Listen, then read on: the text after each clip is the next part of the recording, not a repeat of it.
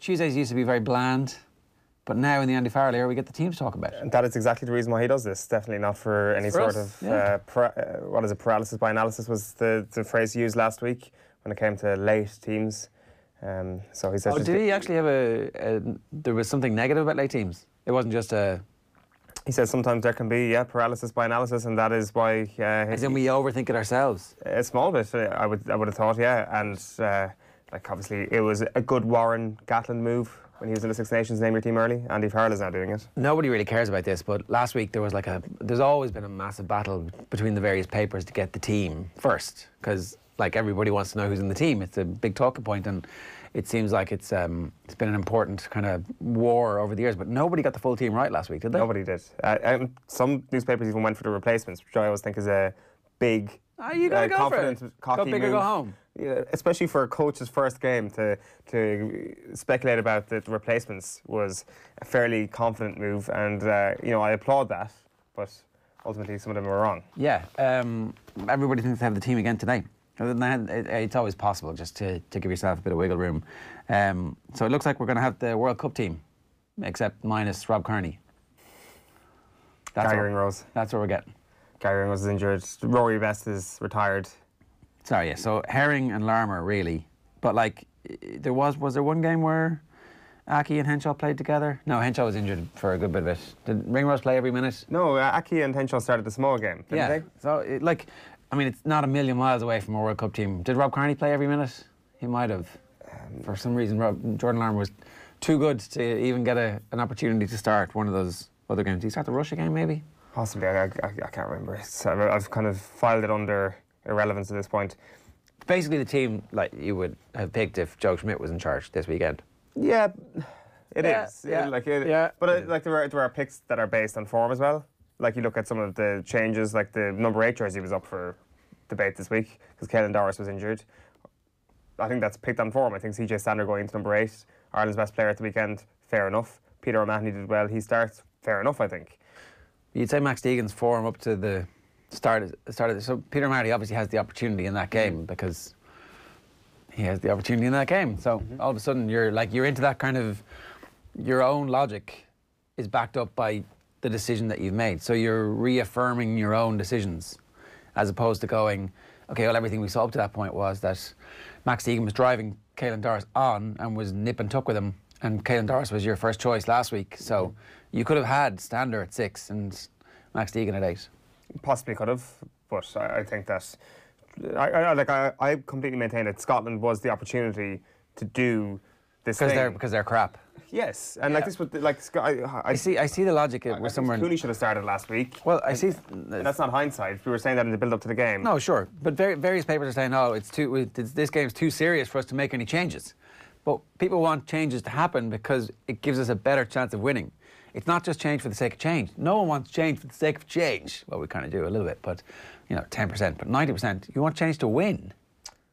For sure, but sometimes this isn't about building for 4 years. Sometimes you do have to put a feeler out and see if somebody will sink or swim at international rugby. And I'm not saying that Max Deegan is in that situation, because I think we can all agree that he is going to have a fairly good test career.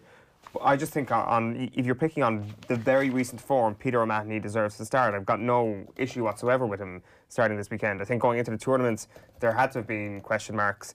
But Max Deegan is bringing Leinster form up against a player who has, I will accept, past great Ireland form. Credit in the bank, yeah. And I think that's important, and I do think winning this game is obviously hugely important. I don't think anybody will disagree with that. So I think that if it was a decision between Deegan and Peter O'Mahony, I know there could have been a bit of a positional juggle. I think O'Mahony wins that battle, and if that is the correct team, I think he's got the back row right. As Japan as it looks. It looks a bit Japan. I'm just, I'm not sure. One of the things that came up on the show last night was the lack of excitement around the Aviva generally in the stadium during the game, before the game and after the game. And it's just easier for us to get behind new stuff. And also, comeback stories. So apparently there's a huge roar when Dev Toner came off the bench. But I don't know. Big roar when Cooney came off the bench. The Aviva needs more narrative, is what you're saying. Aviva needs to let's get behind the new kid. Let's have an angry either Peter O'Mahony or Standard. Standard's not going to get dropped now after the performance last week, probably. Just think about the roar when Deegan comes off the bench. Yeah, but like if Devin Toner coming off brings this totemic noise from the stands, Max Deegan will do the similar thing. So my point wasn't about finishers. My point was about having nobody be certain of their place to drive Standards on. So yesterday the two scrum halves were put up together, and I think the whole point of this is that these are driving each other on. Like Conor Murray is going to become a better player this year because somebody's breathing down his neck finally after 9 years of being a shoe-in. Like having Peter O'Mahony breathe down the neck of Caelan Doris or Max Deegan. Yeah, that's what happened last week. Yeah, and so it would have been really interesting to see what would have happened with Caelan Doris playing 60 minutes and Peter O'Mahony roaring on and going, "Come on." Okay, that would have been interesting. I accept. But wouldn't it be great to see that this week too? You have to also realise that Peter O'Mahony got dropped last week, and then he played his way back into the team. That is the point of your argument, that you put these guys on the bench, they proved that they're good enough to get back into the starting 15.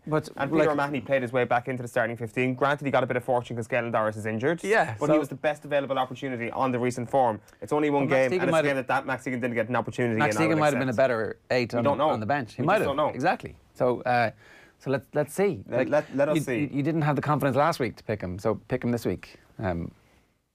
I think Peter O'Mahony has proven your exact point. You took Instagram abuse for saying that some of our best players should be on the bench. Peter O'Mahony, huge credit in the bank, as you said, on the bench.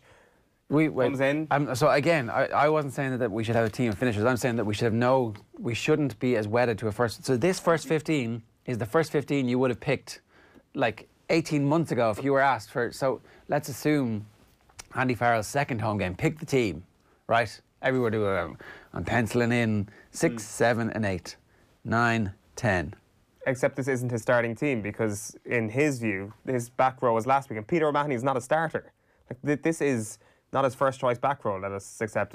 He's fallen upon his Japan back row, Schmidt's Japan back row. But let's not forget here that Peter O'Mahony was dropped from the starting team. I know, being involved in the squad is an important part, and not gone entirely, but I think that's an important thing to bear in mind. Yeah, I'm just not so sure. Give us your views. Hashtag OTB AM. Just one thing about the Aviva as well. The lads were talking about it last night. Johnny Ward had tweeted that it was his first Six Nations experience and he was able to bring beer to the seat. Okay. He was a bit miffed at this, thought that maybe that was, I don't want to put words in his mouth, but it was sporting apartheid, that the rugby crowd are allowed to do it, but the football crowd aren't, was essentially what he was getting at. And then the lads had a conversation last night as well about pints and just the kind of general stream of people. You stand up, you sit down. You stand up, you sit down. You stand up, you sit down, which is kind of what it's like. And Kieran Cunningham made the point that it's a very corporate affair, that a lot of people are bringing clients to the Ireland game, and so therefore it's different from the club matches. Club matches are actual rugby fans who are going to the game and who therefore are a bit more into it, and the atmosphere actually at the club matches might be significantly superior to the atmosphere at the rugby matches. Yeah, I think like Leinster-Ulster, for example, at Aviva last year, pretty good atmosphere. There's one easy fix to all of this: just have the pints go to the seats, American football style, baseball style. Just have somebody with a big tray around their neck, serving drinks and serving snacks to the people in the seats. It's a good idea. Stand up. So you fixed the problem in one fell swoop. Exactly. And now, what about the problem of them having to get up and go for a piss every 15 minutes because they're getting drinks to the seats? That is a very different proposition altogether. I'm not quite sure what to do with that. The Whitnell and I, there's always an answer in Whitnell and I. Okay, so you fixed that, right? Just one brief point about this. Alan Quinlan's been talking about this before, from 2013 all the way back. He talked about, he was part of the commentary team. He went off to the toilet at the start of the second half because he'd been doing a half-time analysis. And when he came back, standing outside, the game has started. It's an Ireland-England game, I think. Ireland 6-0 down at the start of the second half. People milling about, queuing for a pint for food, and standing there looking up at the TV in the concourse, while behind them, the thing they're looking at the TV, and they're waiting there. They're not like rushing back to their seats, and the atmosphere is not great. There's there is a bit of an issue with these games, that sometimes everybody's just a little bit too posh to push, a little bit too polite to cheer. Yeah, and it doesn't seem to be a captive audience quite often. I would say that people can do whatever they want to do, though, and if going for a pint and missing 5 minutes at rugby is your thing, then I think fair dues.